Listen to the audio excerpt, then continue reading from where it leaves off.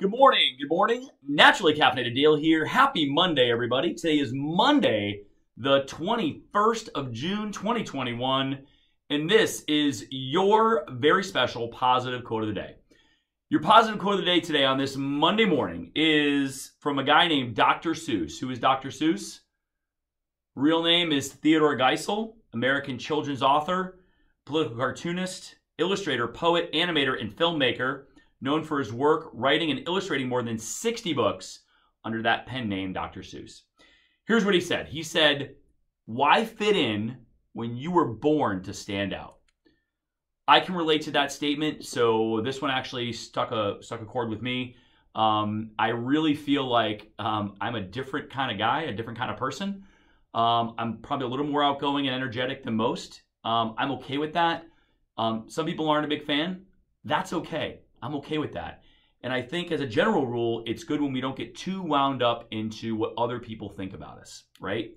So there are so many people out there that try to tell you to fit into this certain mold, this certain image or likeness, and they basically try to pigeonhole people into being very traditional and formal, etc.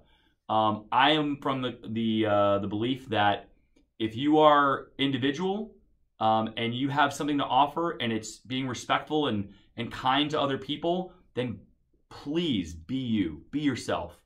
And specifically here, I feel like a lot of people try to spend so much time trying to fit in when what they have to offer, their personality, their skill set, their look, their design, their style, whatever it might be, was born to stand out and allowing them to express themselves in the way that they want to.